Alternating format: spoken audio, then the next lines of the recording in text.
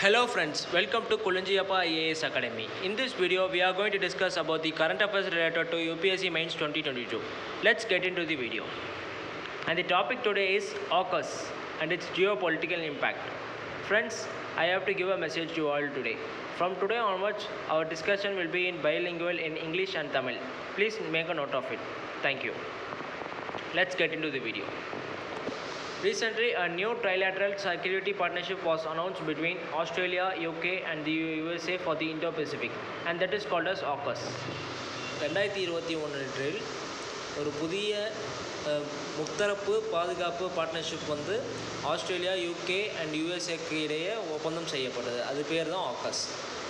This new partnership is known as AUKUS, and the major highlight of this arrangement is the sharing of US nuclear submarine technology with Australia.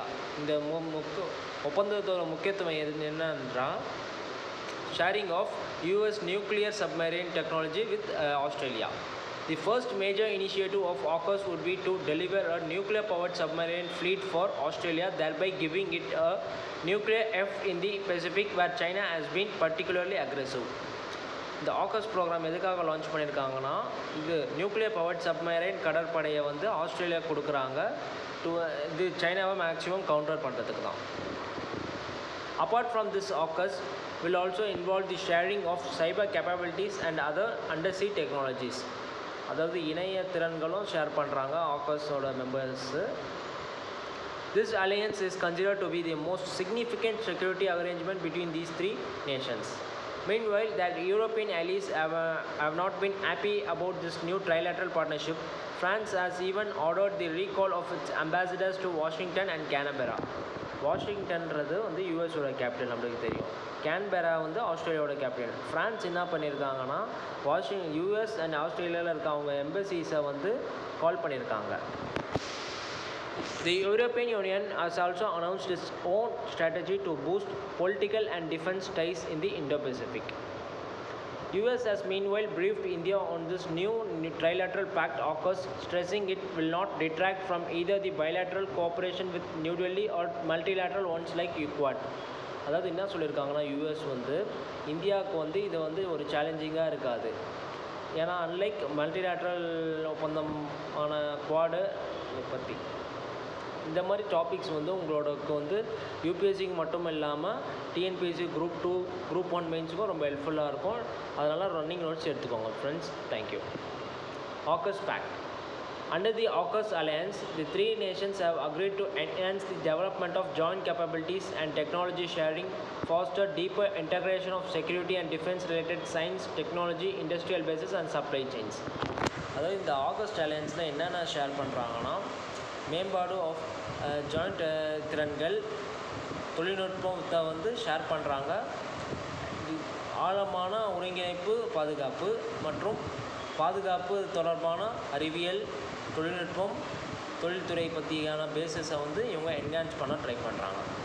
Under the first major initiative of AUKUS, Australia would build a fleet of nuclear-powered submarines with the help of the US, UK, a capability aimed at promoting stability in the Indo-Pacific region. அதாவது இந்த ப்ரோக்ராமில் வந்து Australia வந்து ஒரு கடற்படை, nuclear powered கடற்படையை வந்து build பண்ண போகிறாங்க யூஎஸ் மற்றும் யூகேவோட ஹெல்ப் மூலயமா.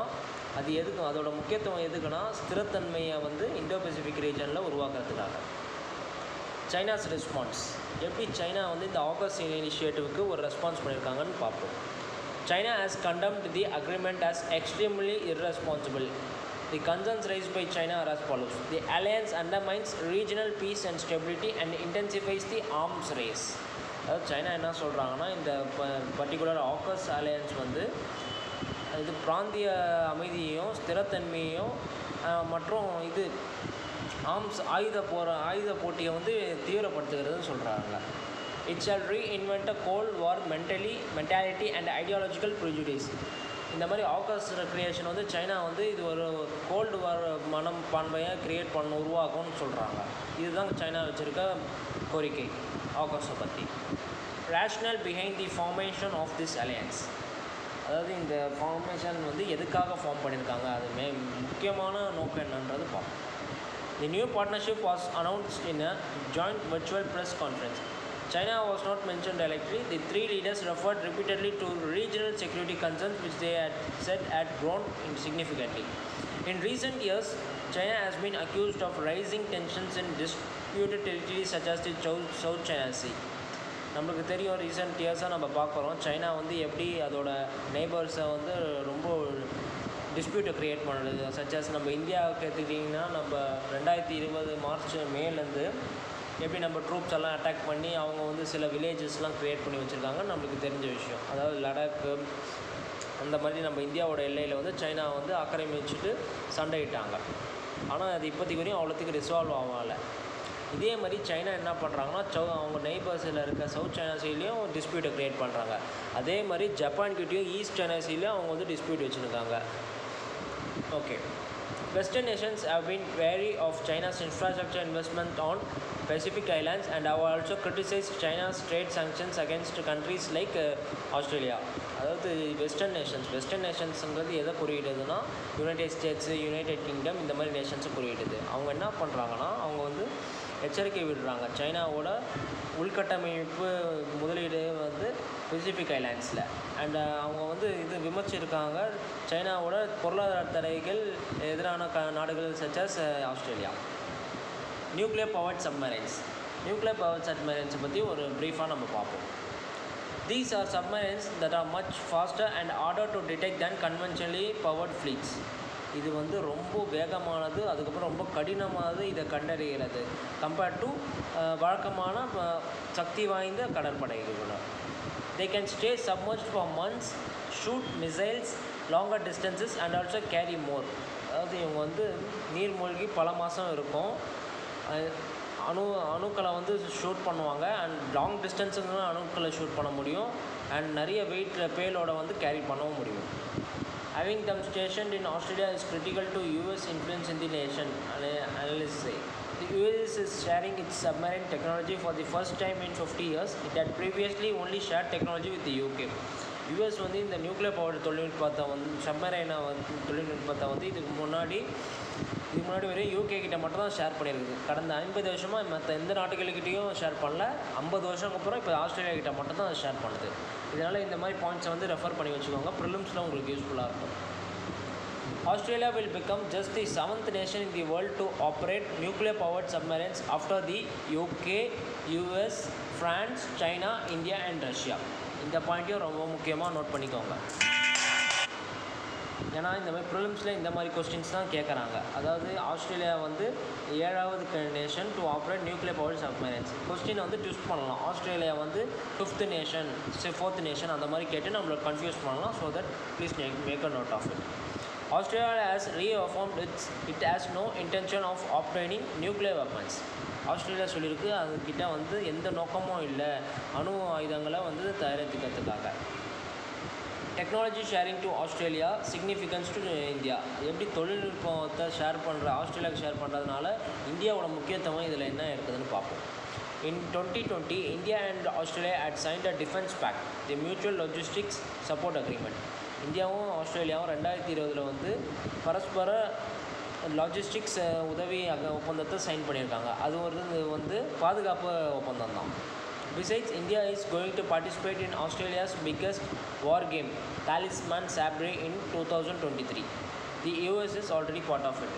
இந்த தாலிஸ்மான் சாப்ரேன்ற வார்த்தை வந்து ரொம்ப முக்கியம். யூபிஎஸ்சிலலாம் இப்போ வந்து பிளேசஸ் கேட்டு எந்த கண்ட்ரியில் இருக்குன்னு கேட்பாங்க. Newses mention in place and respective கண்ட்ரின்னு கேட்பாங்க. அப்போ வந்து தாலிஸ்மான் சாப்ரே எங்கே இருக்குன்னு கேட்டிங்கன்னா அது ஆஸ்திரேலியா நம்ம மார்க் பண்ண வேண்டியது. It will augment the capacity of the Quad, of which both the US and Australia are members. அதாவது இந்த ஆக்கஸ் என்ற இனிஷியேட்டிவ் வந்து குவாடோட திறனை வந்து மேம்படுத்தணும்னு சொல்கிறாங்க. ஏன்னா யூஎஸும் ஆஸ்திரேலியா ஏற்கனவே மெம்பர்ஸ். ஸோ தட் இந்தியாவுக்கு வந்து இது ஆடட் அட்வான்டேஜ் தான் இந்த மாதிரி இனிஷியேட்டிவ்ஸ்லாம். Aukus also aims at improving defense capabilities of Australia, which is a strategic partner of India. Aukus initiative வந்து பாதுகாப்பு திறன்களை ஆஸ்திரேலியாவோட பாதுகாப்பு திறன்களை மேம்படுத்த யூஸ்ஃபுல்லாகும். India and Australia recently held their first round of 2+2 dialogue in an effort to deepen their defense and strategic ties. 2022 தான் இந்தியாவும் ஆஸ்திரேலியாவும் தனது 2+ இருதரப்பு ஒப்பந்தத்தை வந்து அதாவது பாதுகாப்பு மற்றும் யுக்தி ரீதியான உறவுகளை மேம்படுத்துக்காக ஒரு ஒப்பந்தம் சைன் பண்ணியிருக்காங்க. This is the first of its kind defense initiative of the US in the Indo-Pacific since Quad has not clearly outlined its defense motives clearly. Presently, the Quad and Aukus are likely to move parallelly with possibility of future merger. இதுதான் முதல் பாதுகாப்பு ஒப்பந்தமாக யூஎஸோட பாதுகாப்பு ஒப்பந்தம் in the Indo-Pacific region. Please make a note of it. Way forward. The message from Aukus is that while the current churn in the Indo-Pacific may have begun with Chinese actions, it is now other regional players that are willing to set new terms of engagement with China. They can effectively counter Chinese aggression and their Middle Kingdom agenda alongside the Quad. This partnership will become increasingly vital for defending their interests in the Indo-Pacific region and by extension protecting people back at home. அதாவது என்ன சொல்கிறாங்கன்னா, இந்த ஆக்கஸ்ன்ற initiative வந்து சைனாவோட அக்ரெசிவான நேச்சராக இப்போ போயிட்டு இருக்குது. China எல்லா ஃபீல்டும் சைனா வந்து இப்போ வெல்வர்ஸாக இருக்குது. அட் த சேம் டைம் நம்மளும் அதுக்கேற்ற மாதிரி ஈடு கொடுக்குற மாதிரி இருக்கிறதுக்காக தான் இந்த இனிஷியேட்டிவ் வந்திருக்காங்க. சைனா வந்து அது நார்மலாகவே சூப்பர் பவராக ட்ரை பண்ணுது. பட் ஆனால் மற்ற கண்ட்ரிஸை வளர விடாமல் அங்கே வந்து ஒரு டிஸ்பியூட் க்ரியேட் பண்ணிட்டு தான் இருக்குது. அதை வந்து கவுண்டர் ஸ்ட்ராட்டஜி பண்ணுறது தான் நம்ம ஆக்கஸ் வந்து க்ரியேட் பண்ணியிருக்க மாதிரி சொல்கிறாங்க. The UK and US are already leading members of NATO, the world's most important defense alliance. The work done by Aukus will support shared goals in new regions, promoting stability and protecting people against new and emerging threats. Whether or not the purpose of Aukus is to contain China's aggressive territorial ambitions, the imperatives of the Indo-Pacific would be better served by broadening strategic cooperation initiatives of this sort to include other powers that are deeply invested in the region, including India, Japan and South Korea. NATOன்ற organisation இதோட members வந்து UK and US. Actually UK and US வந்து founding members. இப்போ நேட்டோன்றதை பற்றி ஒரு ப்ரீஃபாக பார்ப்போம்.